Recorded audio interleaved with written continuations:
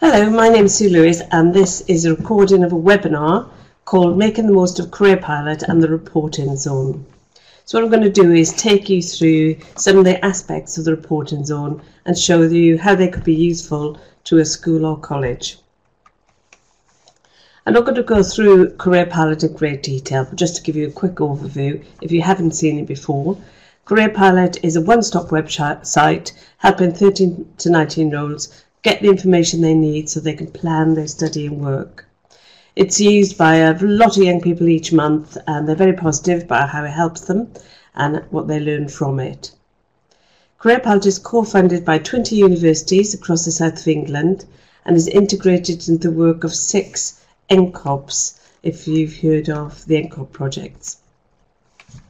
So Careerpilot is a whole suite of things that will support young people, parents and advisors. So we have the student zone, the advisor zone where you can get lesson plans and materials, the parent zone, and now we have the reporting zone, which we launched in September 2017. You can use Careerpilot with any age group. It might be for years 7 to 9, they just begin to explore all the choices available and they're thinking about how that information might be useful when they're choosing their GCSEs. Then year 10, 11, they get into more detail, look at the choices at 16, 18. We also have a skills map they can use. We have a pre-16 version and also a post-16 version. So if year 12 and 13 are using the site, they start to focus in much more on their decisions and looking at post-18 choices. And they can actually use the skills map to help them put their personal statements together. So here's a whole suite of resources that can be used at the centre of your career programme. Careerpilot maps to the career strategy and the career strategy guidance, and we have these maps that we've done showing how it does that. We've got one to the career strategy guidance and also to the Gatsby benchmarks. Just to explain Careerpilot in a bit of detail, because we will be looking at this in terms of the reporting zone, the site has 2 parts. Information, which is lots of information about all the different pathways available to young people, and then the career tools. And the career tools is where the students can personalise their choices, so they can say what job sectors they're particularly interested in. But to do that, they have to register and they have to sign in if they're going to save their choices as they go through the system. So it's the career tools bit that populates the reporting zone. So if you haven't got information in the career tools area, so students haven't registered, they haven't added their choices, then you won't have anything in the reporting zone. To get access to a reporting zone, the school or college completes a data sharing agreement, which you get from me, and then a password is issued to what we call the keeper of the password in that school or college, and they can set up additional passwords for other staff. If you are an NCOP, you can see all schools who give permission for you to be able to see their information. So just a quick thing that might help teachers who are starting to use this actually get information into the career tools. On the home page, we've got these very quick start here guides for different age groups. So if a busy tutor was having to deliver a Careerpilot session, if they got the students to click on the appropriate one for their age, then there'll be 5 key things for them to do on Careerpilot, and they would include registration and having a look at information, and they could be added to the career tools while they're doing that. So this is the reporting zone. When you've got access to this, it'll be your school or college appearing there. And there are 4 things you can do. One is you can view all the registered users, you can add new staff, and you can assign the staff to particular groups that they can look at. In school groups, this is where students will, when they register, put themselves in a year group, and then you can subdivide them into tutor groups or pupil premium or NCOP groups. And then you can assign your staff to see particular groups. I'm not going to talk about those 2 parts of the reporting zone in any detail in this session, but if you want to know more about that, in our advisor zone, in our user guides, there's one specifically about the role of the keeper and how you set up groups and passwords for other staff. The 2 things I'm going to talk about today are how you can view reports by an individual but also by a group. And I'm going to start by showing you the school group reports and how they're created. So let's just look at the one related to job sectors and jobs. In Careerpilot, we have 22 job sectors. We often start with students saying, have a look at the 22 and tag the ones you're particularly interested in. The way they do that, whenever there's a cross in the site, that means they can add their own ideas and choices. So they click on business admin in this case, and it'd say, would you like that added to your job sectors? They can identify whether they're just exploring this or definitely interested, which makes quite a difference to the sort of guidance you're going to give them if they're just exploring lots of things. So it's useful to know that. Then they can look at any details of any job sectors, and this is what they'll see. The bits they particularly like are the job sector, the job profiles, because that's details of all the jobs. They click on there, there'll be loads of jobs they've never thought of before, so it can be quite inspirational. They click on one of the jobs, then it'll explain salaries, working hours, but also entry requirements. And it kind of really reinforces the need for young people to get GCSE grades, because that's what employers are looking for. So if a student is registered, they've indicated the job sectors they're interested in the career tools under my job sectors, they can see the things they've tagged and also any jobs that they've looked at as well. So it's quick links back to all the things that are important to them, and that's what the career tools is trying to do really, is their personal profile, personal record on the site. So they can come back and change these, delete these as they move through the school and their ideas change. You can see reports by group. So as I explained, students will put themselves in a year group. You can add extra groups like tutor groups or NCOP groups. You can see how many students are registered already because they've registered themselves through the site. And you can click choose report and you'll have some options there. Obviously the one we'd look at would be the job sectors choices. But you can see all the different options there, and we'll look at some of those as we go through. So for the job sectors, you can see by student, the students are on the left hand side, what job sectors they're interested in, definitely or just exploring. And this is kind of useful to know, because what you can do then, if you've got an employer coming in to talk about a particular job sector, you could target that talk at particular students. And one other use for this is we're finding is that low carbon and green, which is predicted to be a big growth area, certainly in the southwest, isn't getting many choices from students, and that might indicate they need some sort of input to understand more about that sector. You can also download the data. If you go right to the bottom of the report, there's an option to download, and you could create a spreadsheet. So it could be quite useful information to have numerically how many students are interested in a particular job sector with their names, so you understand who you might target particular conversations, opportunities at. So as we say, you can use it to plan those employer encounters that are mentioned in the careers statutory guidance, but you can do it in a very targeted way, which would look great for Ofsted, I should think. But you can also target particular talks at, if young people are not understanding about a particular job sector. You can also, in the group report, see what students have completed. So that's useful to look at. If you've just done a Careerpilot session, it's useful to see what they've actually done some work on. Always from here, you can see their full report. So if you click there by student, you could see any of the answers they've given against those things. The qualification planner leads to another report, so I'm just going to show you that to you now. So the qualification planner has all qualifications from level 1 to 8 in the different pathways: academic, vocational and work-based. Students can, if they're registered, tag the ones that they've done, the ones that they're doing and the ones they're considering. So they can sort of plot their route, hopefully, right up to level 4, 5, 6, which obviously wouldn't be suitable for everybody, but we're trying to show them all the different options and routes they can take to higher education level, should they choose to do it before 18 or maybe when they're older. If they're interested in, sorry, I'll just go back there. If they want to find out what that qualification is, they can just click on it and it does explain what it is. So if the students have tagged some qualifications, in my qualifications they can see what they've added, and this is where they can add their subject details. So this is where they can say, okay, level 1 or level 2, whatever it might be. These are the subjects I did, and these are the grades I think I might get, or the grades I've actually got.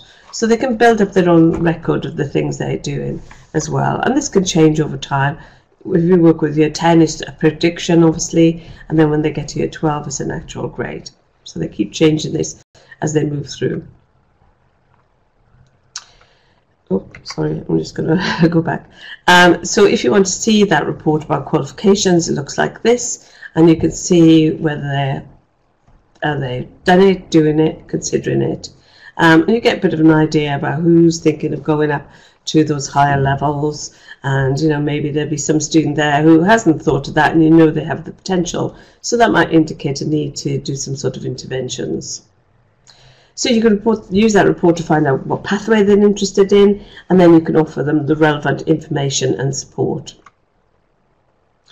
Another report is through Find a Provider. So this links to all the providers in the south of England, universities, colleges, quite a lot of training providers, not all of them, schools with sixth form. Now this is the map view. If you look in the list view, this is where students can tag the providers they're interested in. So they can choose any universities they might be considering. They can actually start with the school they're actually in at the moment, what they think they're doing post-16, which provider might they go to, and they can have multiple choices. And they'll just be sort of considering them, or they can say whether they've actually they've applied. So it's doing this, considering this, or applied. So again, you can get a bit of an idea on the report about where they're thinking of going. And this is something that year 12s might be looking at, or year 11s might be looking at for post-16, but year 10s wouldn't necessarily do this early on unless they had a particular provider in mind. But again, it's good to get them thinking about that, and in our site they can actually explore each of the providers and look at their courses and other key information about each of the providers from Careerpilot. Again, this is all downloadable. So as I mentioned, it's key that they register, otherwise there'll be nothing, they won't be able to save, so there won't be anything in your reporting zone. So they register here, and then they can build up that bank of the providers, job sectors, qualifications they're interested in. They can bookmark any information page as well. And there's a few other things they can do too. My next steps is a quiz about their intentions, and then the skills map helps them to think about the skills they've got. So I'm just going to show you those quickly. So my next steps has only got 5 questions, all about how likely they are to go into level 3 and then higher education. Thinking about what might be the benefits of higher education, how do they see it, what do they need to know more about in terms of higher education, and what would put them off. And that's really useful information because it just shows what their intentions are, but also what their barriers might potentially be.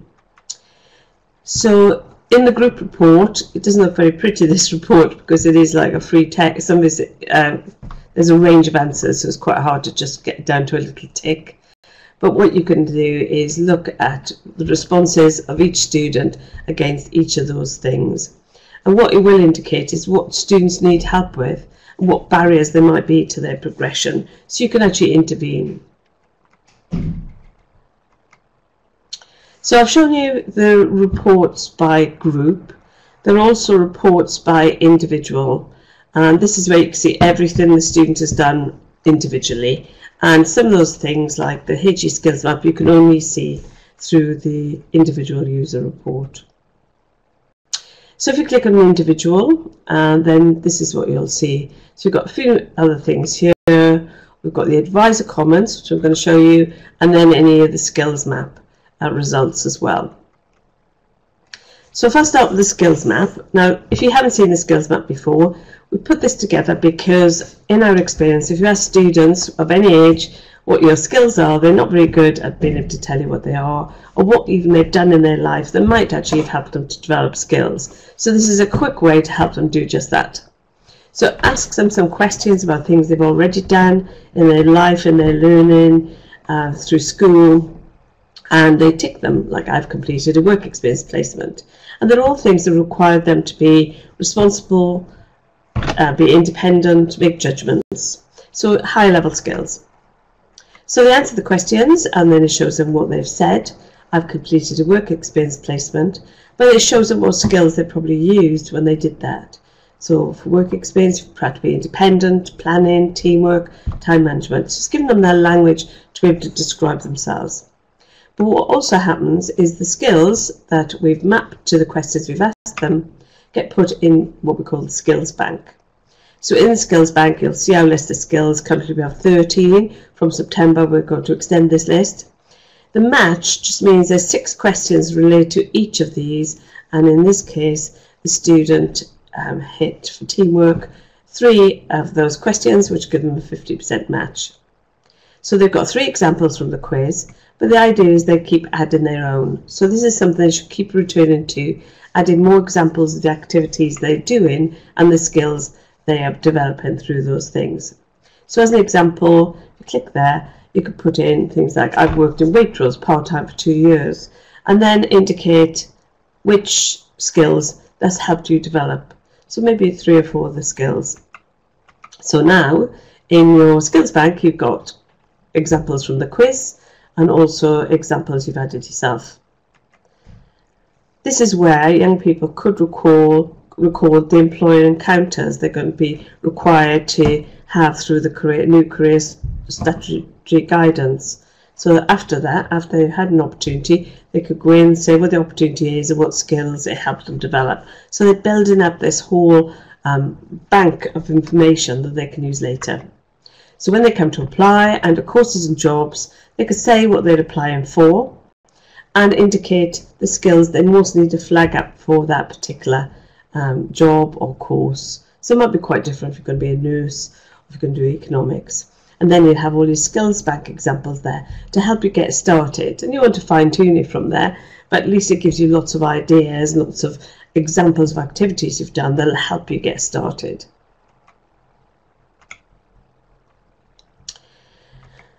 So the reports by individual, the student can see everything they've done through their downloadable report, which they can view online, download, save, send to somebody else.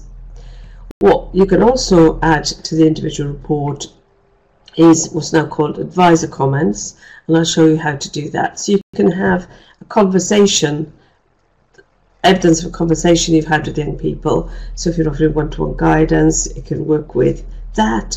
If you're offering one-to-one through tutorials, you can add a comment there. So you can use this as a way of recording all that information related to their career planning. So the way you can add a report is by individual. You saw, I think that it said advisor comment. If you click on that, you can see anything, any comments anybody else has added to that student, and then you can add your comment as well. And we've used it a lot in one-to-one situations where we're working intensively with students across NCOPs, offering, in fact, in one area, 1 hour Careerpilot sessions, where we take them right through the things I've shown you today. But we also talk about their intentions and ambitions in terms of job sectors and help them get information through the site and identify some action points, which are then picked up by the school and they might record what they've done with the student. So it can really dovetail with your one-to-one sessions or your tutor group sessions. So just a quick summary, those are all the reports, but if I give you a summary of the reporting zone, the processes and the roles, the way the schools access the reporting zone is by completing the data sharing agreement, which you can get from me. Then we send you a password to a specific person who is designated as the password keeper. Students do not get registered by you. They register directly through the site by clicking on that button I showed you in the top right hand corner, and as part of the registration they'll put themselves in a year group. Then the keeper of the password can set up additional groups, so you can subdivide your 11 into 6 tutor groups and an NCOP group, so students could be in multiple groups at the same time. And then you could just look at reports for that particular group. So if it's a pupil premium group, you could just put them into a group and just see their results. The keeper then can then set up other staff and give them access to specific groups. So it might be that I just get access to 11 SL, and that's all I'll ever see in the site because that's the relevant bit. So it's the keeper who will organise that. When staff have access, they can see the reports of any student that they've got access to, and they can also add advisor comments to a student's report. So you might be keen to have a little play on the student side, and we don't want you to use your email address because we want you to keep that for the reporting zone, because you can only use an email address once in the site. So what I'm going to show you is how you can have what we call a dummy login, so you can actually have a little play in the student area. So what you'll do is go and register just like any other student on the main site, top right hand corner. So you can put your own details in, but when it comes to the request for you to add an email, don't put your own in. Put your name at nomail.com, because that will create an email that isn't recognised and isn't going to affect any live data. So mine will be suelewis@nomail.com. If you want to see the post-16 skills map, you need to choose the post-16 year group or pre-16 group if you want to see the pre-16 version. Don't put yourself in your own school, put yourself in my training school where you can have a little play and it doesn't affect any live data. Just one or two other things to tell you before I wrap up. Super users, we're really keen to get schools to become super users, and all you have to do to become a super user is request free materials. We've got stickers, cards, posters from us. You need to have a link to Careerpilot on your website. You need to have over 100 registrations or active users each academic year. And you need to have told parents about Careerpilot in some way, through a newsletter, through parents' evening, whatever it might be. If you become a super user, you get a poster which you could show, useful for Ofsted, and you get obviously maps to show how Careerpilot links with the career statutory guidance and also the Gatsby benchmarks. We do offer some free things from the Central Careerpilot team, which are based at the University of Bath. We offer free staff training, and we could do webinars specifically for your staff team if you're some distance from us, or face-to-face if you're in the Bath Bristol area. As I mentioned, free promotional materials, free webinars, this is one of them, but there are other topics too, and then free access to the reporting zone. You can make all those requests for free things from the Careerpilot Advisor Zone, which is on the top left of the main screen of the home page. So I'm just going to wrap up by telling you that Careerpilot recently was given a Careers and Employability Website Award from the Careers Development Institute. So we are an award-winning website now, which I'm very pleased to say. If you want to get in touch, you can do that through the careerpilot@bath.ac.uk address. And if you do decide you want access to the reporting zone, we also have a helpline, and that helpline is there to help you with any reporting zone issues. Thank you so much for attending the webinar, and I hope it's been useful. And